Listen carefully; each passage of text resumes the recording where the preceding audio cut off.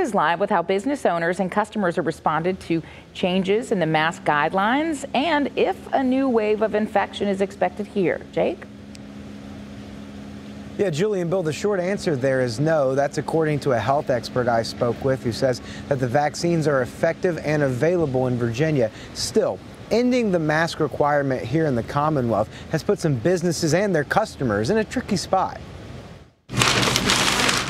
If we can say one thing for sure, a lot of folks have needed a drink or two over the past year. I definitely have to have a drink once in a while to relax. Robert Coker helps run Once Upon a Vine in Bellevue. We got over 3,500 different kinds of wine in here. That variety of spirits brings in a variety of customers. Some who don't understand why the shop is still requiring customers wear masks. It's tricky. I mean, we definitely try to be very nice and kind about it. There's other people that want to be very rude and don't want to wear the mask. We're just concerned about some people that are saying that they're vaccinated, and we can't really prove that. A patchwork is emerging of businesses like Coker's and large retailers lifting all mask requirements. The hard thing about the vaccine, though, is like if you're wearing a mask, I can see you're wearing a mask, and I know that you're protecting yourself and me.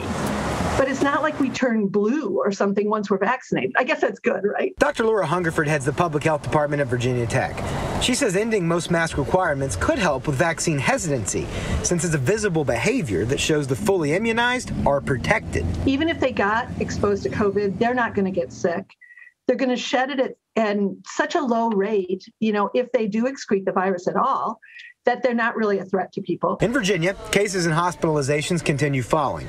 Dr. Hungerford does not think lifting mask requirements will lead to new waves of infection because of the availability of the vaccines. For a new variant to occur, you have to get the virus, it has to replicate and mutate within you, and you have to spread it to others. So if you're vaccinated, none of that happens. We're definitely going to try to get back to doing wine tastings again, starting, I believe, this Friday. Coker says Once Upon a Vine is trending back toward normal and won't rush when it comes to the safety of their customers and employees. I know no one wants to wear a mask, but, you have to just do it for your own safety and health.